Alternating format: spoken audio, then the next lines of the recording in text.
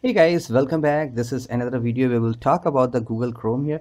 So there was a lot of questions I do get sometimes like please make a video on the browser, which one do you recommend? So guys, if you ask this question, if you would have asked with me this question a couple of years back, and if I was making YouTube video that time, so I will definitely recommend set of browsers that you should use because that time when the phones were not having that much specs, and definitely I will say that browsers was taking time. For example, Mozilla and the Chrome, and there are some other for the computer like and the mobile to use the browser and all, but I personally use Chrome. The reason being, it's a Google product. It's much stable, it won't crash, and since we are using Windows phones too and Windows tablet too, so I can easily sync my things from here to my computer, Windows computer too. So it's pretty much easy for me to save all my password, all my auto form fill history, so it's definitely recommended for you. But if you go in the Play Store and type the Chrome, you get four kinds of thing here: Chrome browser standard, that is official, Chrome beta, Chrome Canary, and the Chrome dev.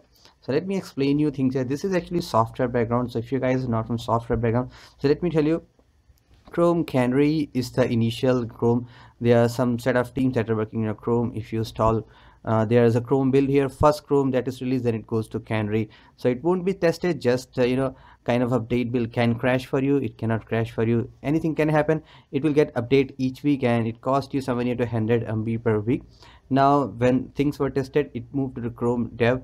That means it's sort of stable, and it will get the newest feature first. And Chrome dev is internally tested by Chrome staff, that is Google itself.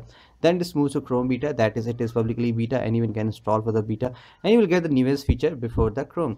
Now finally everything is tested, it moved to the Chrome. So, and one more important point, in case you have in mind to sync between your desktop, Windows desktop, and phone, so Chrome beta is not available there, only Chrome you can get, so make sure to decide with that. And I personally use Chrome here. So in this video we'll do some kind of speed test. I will just load a couple of website here, so let's see which browser does works faster and what is your recommended here.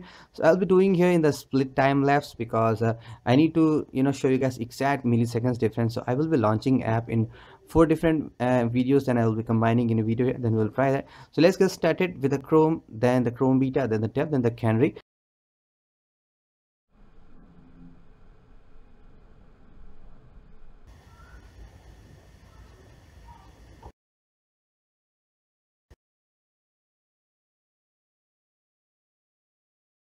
When we try to open Chrome apps, we found that Chrome opened at the first, followed by Chrome Beta, Chrome Dev, and at the last Chrome Canary. That means Chrome is the fastest. And when we try to open the YouTube.com, it orders the same Chrome, then Beta, then Dev, then Canary.